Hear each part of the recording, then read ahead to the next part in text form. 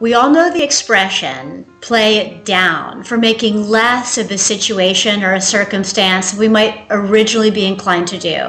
But today's post is about playing it up, actually making more out of a seemingly small situation or circumstance than might initially seem warranted. Simply because what I've discovered is that playing it up often gets you further.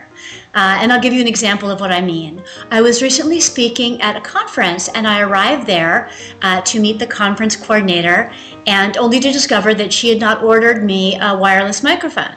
And I was going to have to, work with a mic that was attached to the podium. And she says to me, "Well, I guess we'll just have to make the best of it." And I'm thinking, well, because I'm the one who's going to be, stuck behind a big hunk of plastic wood for an hour trying to wow. So I would have been so much more impressed if she'd said to me, "Terribly sorry this has occurred. Is there anything else that I can do to make you more comfortable? Can we maybe change the room setup? Can we alter where the books are being signed?" Just something. I think I would have been much more willing to let it go.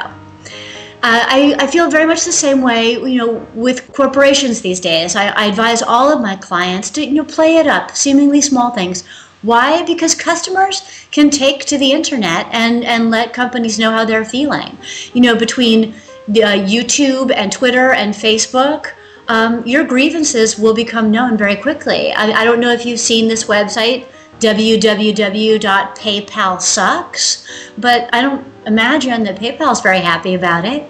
And I know for certain that after a passenger watched a United Airlines employee destroy his guitar and refused to admit that it occurred, and wrote a song about it and posted it on YouTube, that United ended up changing their baggage handling policy once that YouTube video had gotten 500,000 hits.